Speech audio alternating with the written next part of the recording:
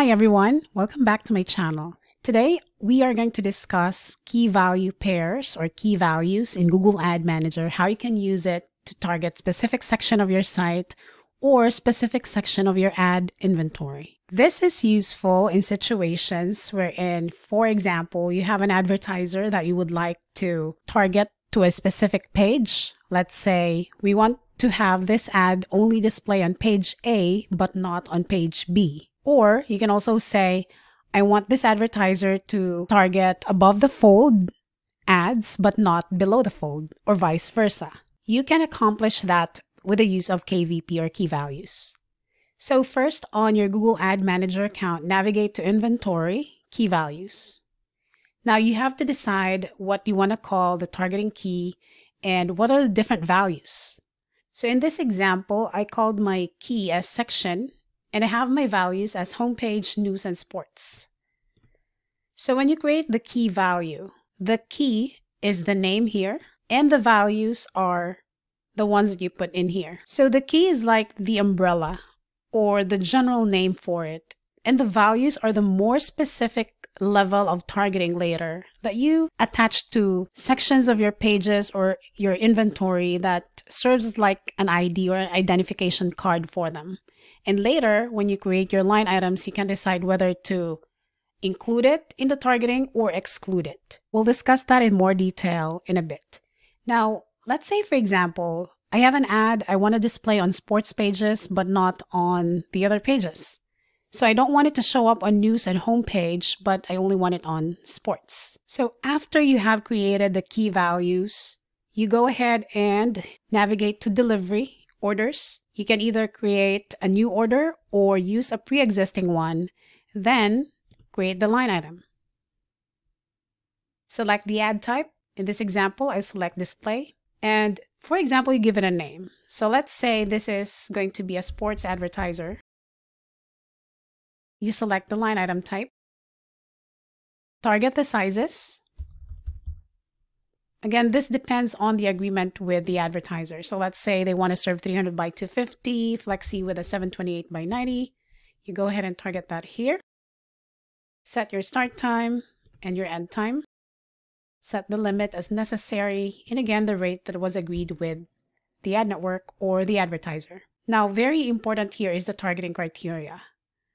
If you are going to target specific ad unit, go ahead and do so. Or if you want it to run on any eligible ad unit, you can keep it as run of network. So let's say we're going to target a specific ad unit here. Now, very important is custom targeting. This is now where you target whether you decide to include or exclude that key value pair that you just created. So let's say, for example, I'll call it section. So this was the key that we created earlier. Then I'm going to say sports here.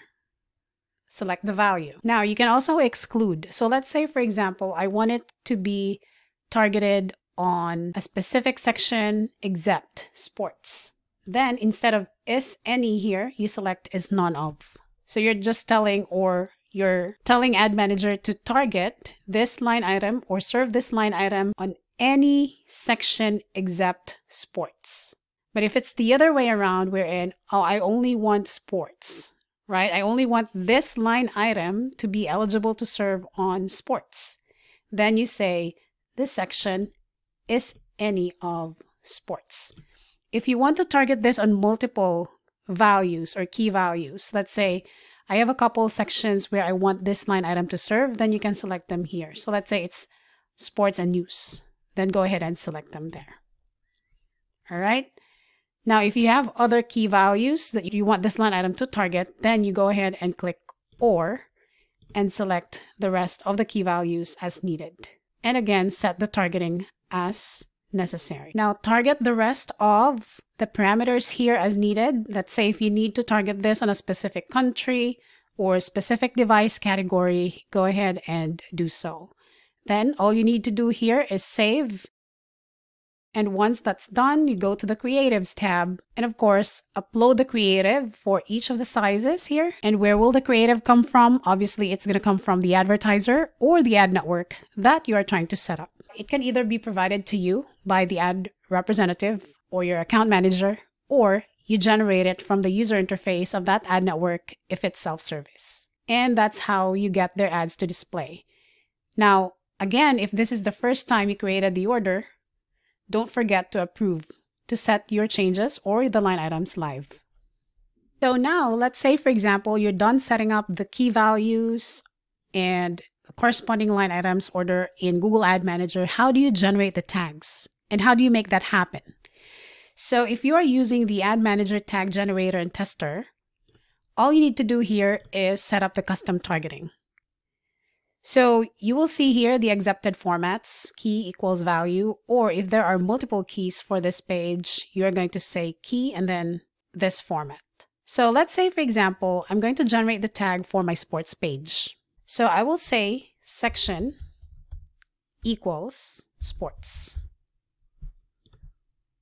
Now, it is very important that this matches exactly what you have in Google Ad Manager.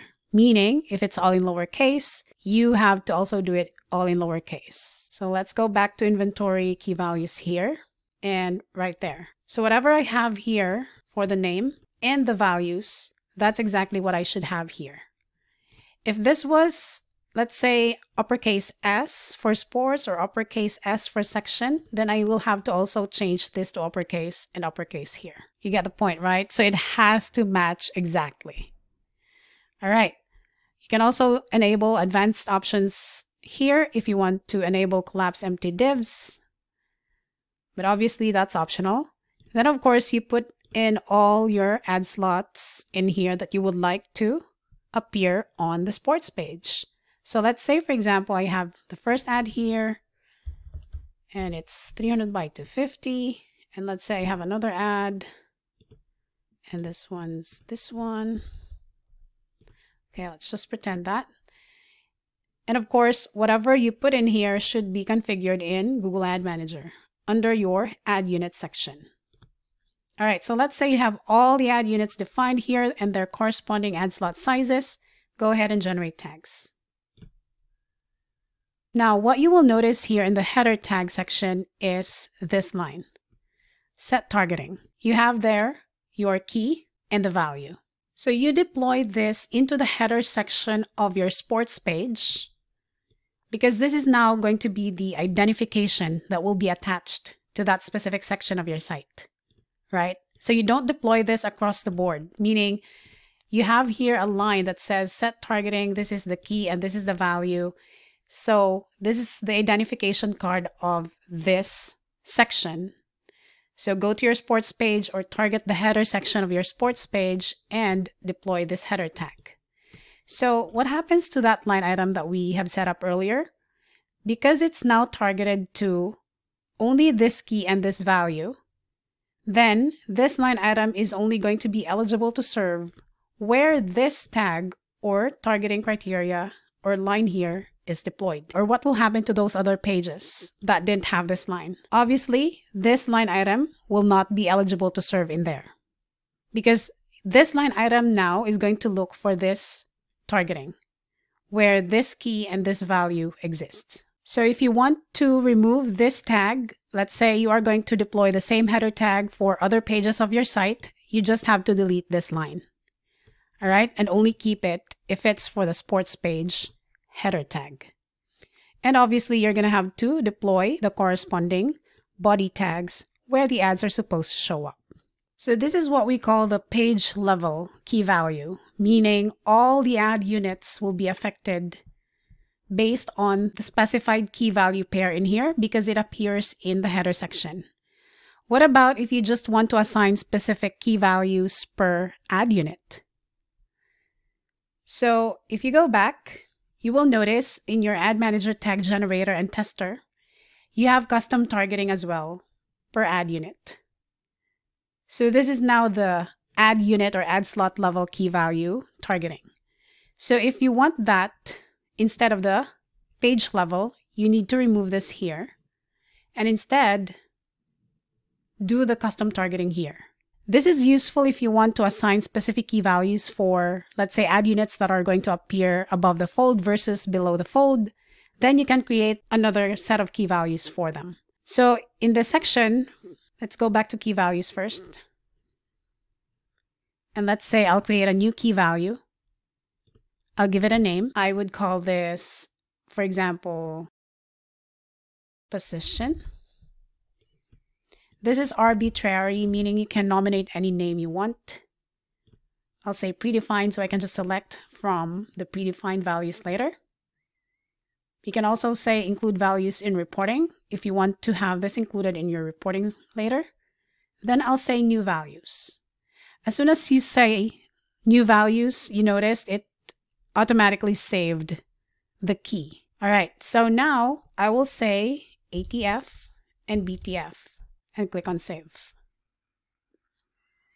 How is this useful? Let's say you have an advertiser and they just want their ad to appear if the ad unit is above the fold, or vice versa. They just want it to show if the unit appears below the fold because it has higher viewability. It really depends on what you're trying to accomplish here. So now let's say, for example, this ad unit appears above the fold. This one is also above the fold. So you can say here, the key here is position equals, and again, it's ATF. Again, I have to really emphasize this. This has to match exactly whatever you have set up in Google Ad Manager, or it's not going to work. Same for this one, for example, if this is also above the fold. Let's say you have another ad unit, and let's say this ad unit here is, let's just pretend this is ad 5, and let's say this is below comments. Let's just say this is 728 by 90 as well. And this one is below the fold. So you will say position equals BTF. All right, generate the tags. And now you will notice that set targeting or KVPs are now attached per ad unit. So first ad here, here's the KVP. Second ad here, KVP. And the third ad, here's the KVP. So 2 are tagged as ATF and 1 is tagged as BTF. Now, how will that impact ad serving? So for example, you now created an order and you're creating a line item. And let's say you have an advertiser and they just want to target above the fold ads. Now, in the targeting, you don't have to specify the ad units unless you want to. You can just keep it as run of network, but very important here is custom targeting. Select position is, and then select ATF, which is above the fold, and then target the rest of the parameters here as necessary, save, and upload the creative. So if this is your targeting criteria here in this line item, meaning this line item is eligible to serve either on this ad unit or this ad unit, because both of them are tagged as position equals ATF, which matches the targeting criteria you have set here in the line item. So again, don't forget to deploy this tag. You can go ahead, copy the header and the corresponding body tags where they are supposed to show up. And this is how you can specifically target ads from advertisers or ad networks that would like to serve on specific sections or areas on your site. And at the same time, if they have specific targeting and you want to limit where they can, have their ads displayed, and depending on the contract or the agreement with the advertiser.